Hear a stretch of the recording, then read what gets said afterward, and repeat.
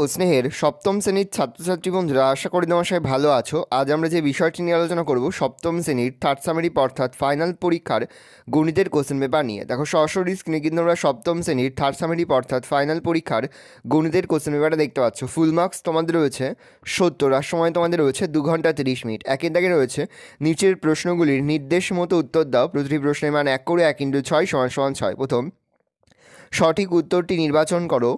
2:3 ও 4:5 এদের মিশ্র অনুপাত হলো 6:8, 8:15, 3:4, 15:8। উত্তর হবে 8:15। প্রশ্ন শূন্যস্থান পূরণ করো। 12 কিমি পার ঘন্টা সমান ড্যাশ মিটার পার সেকেন্ড। উত্তর হবে 3.1/3 মিটার পার সেকেন্ড। সঠিক উত্তরটি নির্বাচন করো।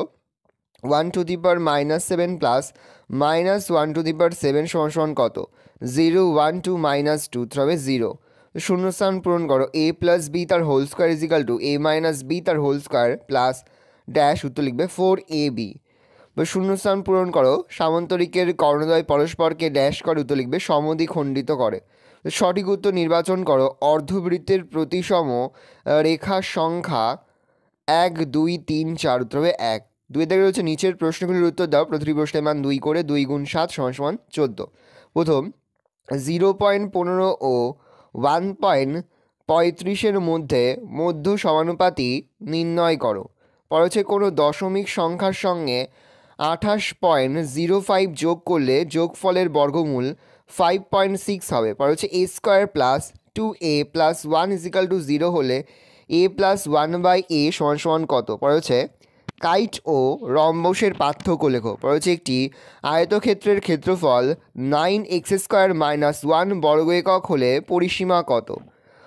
পরের প্রশ্ন, যে সুষম বহুভুজের ঘূর্ণন প্রতিসাম্য কোণ 60 ডিগ্রি তার বাহু সংখ্যা কত? উত্তর হবে 6টি। পরে হচ্ছে একটি ত্রিভুজ অঙ্কন করার জন্য কি কি শর্ত দরকার?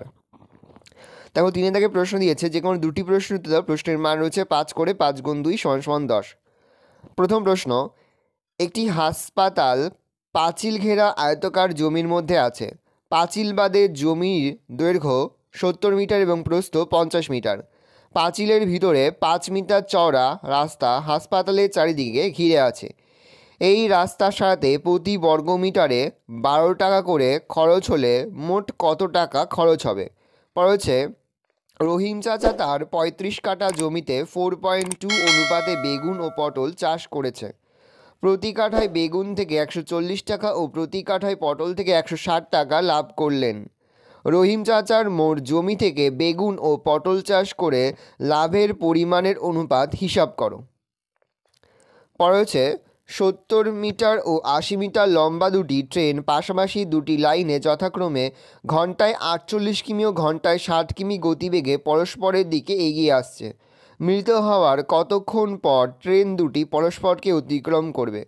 একটি আয়তক্ষেত্রাকার হল ঘরের দৈর্ঘ্য 30 মিটার এবং প্রস্থ 18 মিটার। ঘরটির মেঝে ভাড়াতে 3 ডেসিমিটার বাহুবিশিষ্ট কতগুলি বর্গক্ষেত্রাকার টালি লাগবে? চারিদিকে যে কোনো একটি প্রশ্ন দিতে হবে। প্রশ্নের মান রয়েছে 3। একটি জল ভরা ফুটন্ত কেটলি জলের তাপমাত্রা 144 ডিগ্রি সেলসিয়াস প্রতি মিনিটে সমান হারে তাপমাত্রা কমতে কমতে 2 ঘন্টা পর জলের তাপমাত্রা হয় 24 ডিগ্রি সেলসিয়াস। তাহলে প্রতি মিনিটে কত ডিগ্রি সেলসিয়াস তাপমাত্রা কমলো? বলে সরলরেখার সাহায্যে মান নির্ণয় করো। -8 প্লাস সেকেন্ড ব্র্যাকেটের মধ্যে ফার্স্ট ব্র্যাকেটের মধ্যে -9 ব্র্যাকেট ক্লোজ প্লাস আবার ব্র্যাকেটের মধ্যে -7 first bracket second bracket close. মান নির্ণয় করো যে কোনো একটি। প্রশ্নের মান রয়েছে 3। প্রথমে রয়েছে মান নির্ণয় করো 2³ তার হোল স্কোয়ার ইন্টু 4⁻², 8⁻0 × 1/4⁻³ সরল করো a × a² into a³ into a⁴ into a⁵ into a⁶ into ... into a⁻100 তখন a = -1। 6 দেখো যে কোনো একটি প্রশ্ন উত্তর দাও। প্রশ্নের মান রয়েছে 3। প্রথম রয়েছে সূত্রের সাহায্যে গুণ করো। a² - a + 1 ব্র্যাকেট ক্লোজ আবার ব্র্যাকেটের মধ্যে a² + a + 1 bracket close a⁴ - a² + 1 পর হচ্ছে -11x 7y মাইনাস 9z থেকে কত বিয়োগ করলে minus 7x plus 3y minus 5z হবে নির্ণয় করো। সাথে দেখা রয়েছে যে কোনো একটি প্রশ্ন উত্তর প্রশ্নের মান রয়েছে 3। প্রথম 2x² minus 1/2x is equal two 5/2 হলে 4x² প্লাস 1/x² এর মান নির্ণয় করো। পরে হচ্ছে m² প্লাস 1/4m² মাইনাস 26কে দুটি বর্গের অন্তরূপে প্রকাশ করো। 8 দেখা রয়েছে উৎপাদক বিশ্লেষণ করো। যে কোনো একটি প্রশ্নের মান রয়েছে 3। x⁸ minus 16 y⁸ a² minus b² plus 3a plus 3b।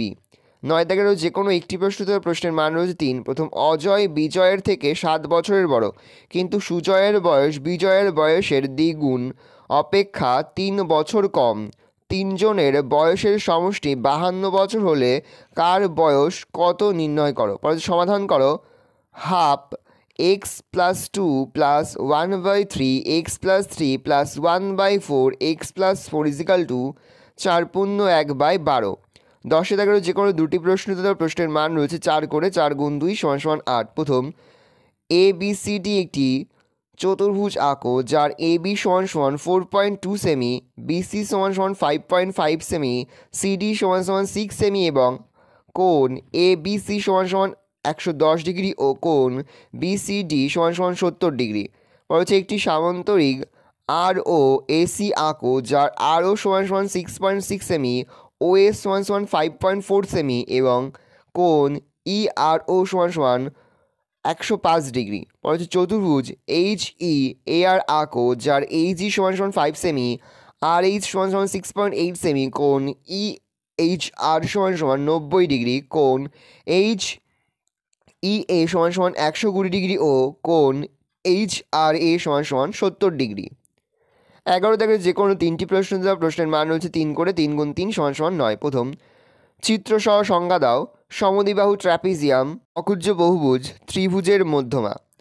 পরে হচ্ছে একটি ত্রিভুজের কোণ তিনটির পরিমাপ যথাক্রমে 2 × x - 6 bracket close degree minus 3x plus 40 bracket close degree ও x plus 32 bracket close degree হলে কোণ তিনটির পরিমাপ নির্ণয় করো। পরে হচ্ছে রম্বসের ঘূর্ণন প্রতিসাম্যতা যাচাই করো। পরে হচ্ছে PQRS সামান্তরিকের P/Q = 2:3 হলে কোণ R = কত।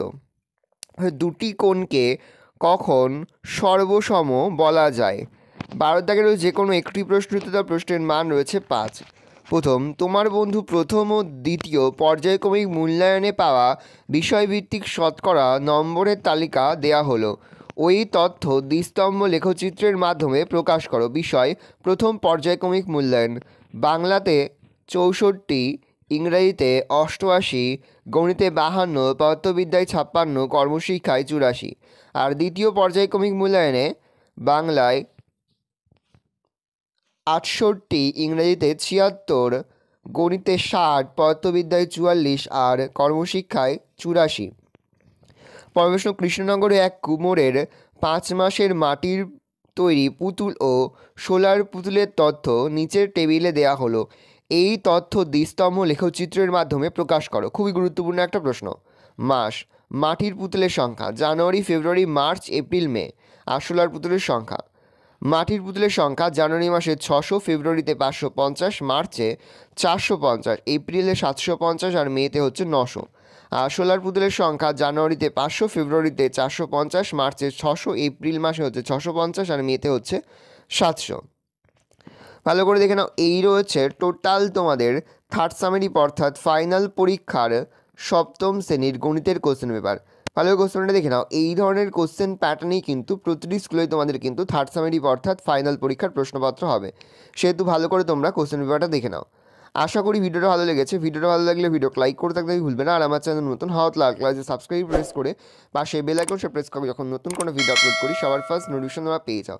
আর এই ভিডিওটি তোমার বন্ধু বান্ধবী আত্মীয় স্বজন সবার মধ্যে কিন্তু অনেক শেয়ার করে দাও যারা এবছর সপ্তম শ্রেণীতে পড়ছে। আমরা কিন্তু ইতিমধ্যে সপ্তম শ্রেণীর প্রতি বিষয়ের সিলেবাস, প্রশ্ন কাঠামো এবং নমুনা প্রশ্নপত্র কিন্তু আপলোড করে দিয়েছি। তোমরা যদি এখনও পর্যন্ত সেই ভিডিওগুলো না দেখে থাকো, ভিডিওগুলো কিন্তু তাড়াতাড়ি দেখে নাও। তোমাদের সকলকেই জানাই আগাম পরীক্ষার অনেক শুভেচ্ছা এবং অভিনন্দন। ভালো করে দেখে নাও। এখানের প্রতিটি অঙ্কই কিন্তু খুব ভালো করে তোমরা অধ্যয়ন করবে, কারণ প্রতিটি অঙ্কই কিন্তু ফাইনাল পরীক্ষার জন্য খুবই গুরুত্বপূর্ণ।